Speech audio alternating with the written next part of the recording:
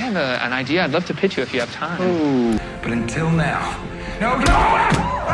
Okay, so some of this is obviously played up for TV, but Silicon Valley, the show, actually hits pretty close to home on a lot of things. And no wonder they actually engaged real VCs and founders as consultants on that show, including some people I know. I've been a venture capitalist for about a decade now, starting off as an intern at maybe the most storied fund, Kleiner Perkins. People think of VCs as these all-knowing savants that have a crystal ball into the future of tech, or as capitalist blowhards that just try to pump themselves up. Whatever you believe, one thing is for sure, it's a super secretive industry that has outsized influence in financing the most legendary tech companies. Sadly, there aren't any YouTube videos that show what it's really like to be a VC, good and bad, from someone who actually works in the industry. So in this video, I'm going to share the 7 biggest secrets and surprises about being a VC in Silicon Valley. So with some proper funding. ROI. You know what that stands for? The first surprise is that venture can actually be very lonely. Let me explain. You might be thinking VCs spend all day hearing pitches from founders. How could that be lonely? Well, at a traditional VC like Kleiner, all the partners come in on Monday mornings to discuss deals and make decisions.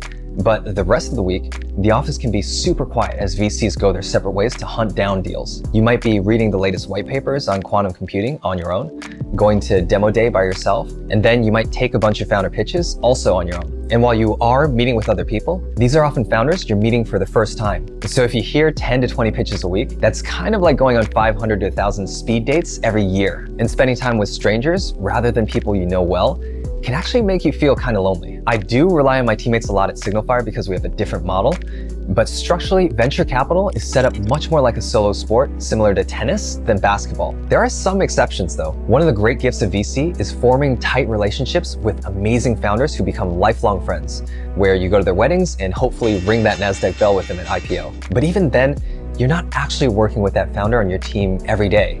And if you were, you might actually be getting in their way. And that leads me to the second surprise, which is VCs are coaches and not players. You need to set aside your own ego and instincts to get super involved in decision making. Sometimes that can be really painful, but again, it's not your business to run as a VC. You're not going to have nearly as much context on the business as the founder.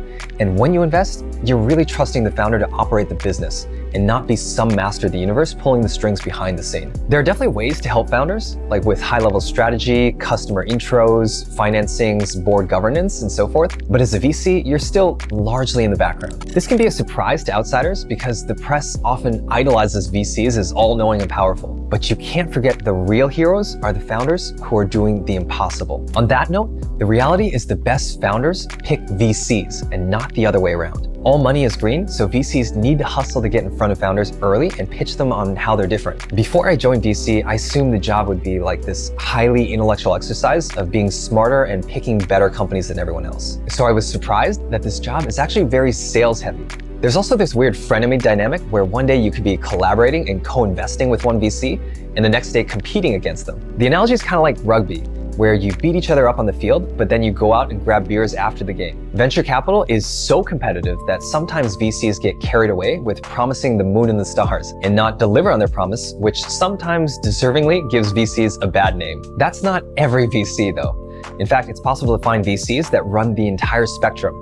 Some VCs are deep thinkers that lure founders with impressive thought pieces and vlogs, and some VCs are party animals that just try to buddy up to founders and squeeze into rounds. Your strategy and how you spend time as a VC is completely up to you, and there's no right answer. So ultimately, the biggest challenge day to day is just time management. That's why so many VCs tend to specialize and just go really deep in one area, like crypto or bioscience, just to make the job manageable. If you're a generalist like me, you're gonna have to deal with some pretty gnarly context switching. You could be meeting an NFT metaverse company one minute and then a robotics delivery company the next minute. That can be really mentally exhausting for some people, but if you're kind of ADD and really enjoy ramping up this infinite learning curve constantly, it can be a lot of fun. Regardless of where you focus your time though, it can be really easy to get distracted in venture. Even in a down market, there's still massive FOMO constantly from all these hot rounds that you hear about with big name VCs piling into. And in a world where we're all investing early on very limited information, social validation tends to drive a lot of herd following mentality. But the best VCs reason from first principles, keep their heads down, and don't get distracted too much by the noise. And at the end of the day, VCs have to be extremely selective because there's just way too many deals to fund. You might see 1,000 companies in a year, and only be able to invest in just a few of them. You have to remember most VC-backed startups fail. And VCs don't have infinite money, so at some level, they have to be skeptics and pass on almost everything. In fact, saying no so constantly is really the worst part of the job in the first few years. Obviously, it's not nearly as hard as founders hearing no's repeatedly, but you can imagine being the bearer of bad news gets pretty depressing. Later on in your career, your focus as a VC shifts from making new investments to now supporting the founders you're working with. And then the hardest part of the job changes to seeing founders who've now become close friends go through tough times, like having to fire people, sell the company, or go through a divorce. But maybe the single biggest challenge in being a VC is that it's hard to actually know if you're any good. At the end of the day, of course, a VC is judged on their returns, but it can take 10 to 15 years for a company to IPO. So the feedback cycle is extremely long. Maybe the best you can do in the short term is look at markups from follow-on investors. But as we all know, that's a really noisy signal as lots of other investors don't have much pricing discipline. So there's a ton of VCs out there whose careers have potentially been built on very shaky ground. Companies valued in the billions without a real business model. Really what VCs have to do is just focus on the daily inputs. Am I doing the right thing today to see better deals, make smarter decisions, and help founders more than I did yesterday? And if you're doing a good job with that, you have to just trust that the outputs, the returns, will eventually come. And even then, there's a huge element of luck that VCs often ignore. In poker, this is often called being too results-oriented. If you were dealt aces and shoved all in pre-flop but got sucked out on the river, it doesn't mean you made the wrong decision in the moment. You have to be intellectually honest about whether or not you made the right call with the information you had at the time. We're talking about meeting two people with an idea sketched out on a napkin at the seed stage. And in those cases, the early products often look like toys. Here's Google's first homepage, and here's Apple's first computer prototype. So this is all to say it's really hard to pick early winners. And even the world's best VCs get this wrong all the time. At the end of the day, you have to take risks to make money.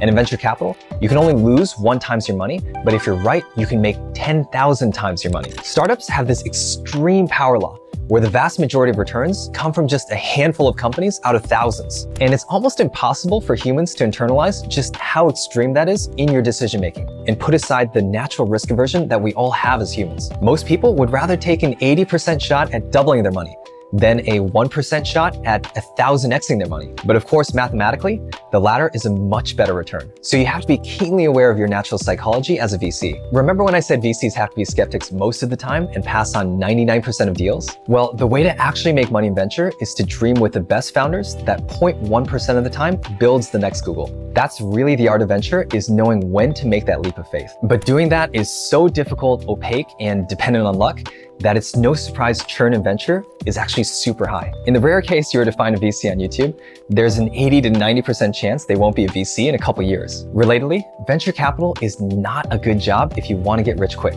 The big money in venture comes from having a stake in the next Google, as VCs get 20% of all the profits. But remember, even the best startups can take 10 to 15 years to IPO. And in fact, you can actually get a lot poorer in venture before you get richer. Let me explain. When VCs raise a fund, they usually have to commit up to 2% of the fund themselves to invest alongside the fund as a show of good faith. So if you go out and raise a $500 million fund, the partners have to band together to contribute 10 million. And VCs will raise a new fund every 2 years, which means you could have 5 funds before the first one starts to meaningfully return capital. That could be millions out the door without anything coming back for a decade. And while it is true VCs can get rich off management fees, which are usually 2% of the fund each year, venture funds historically are just not nearly as big as private equity or hedge funds. Most of the classic sandhill venture funds manage somewhere between 500 million to $1 billion, whereas the biggest hedge funds like Bridgewater could manage 100 billion. So don't get me wrong, VCs make plenty of money, but in the world of finance, if that's all you cared about, you're gonna do much better on average in the world of private equity or at a hedge fund. But if you're not just a financier,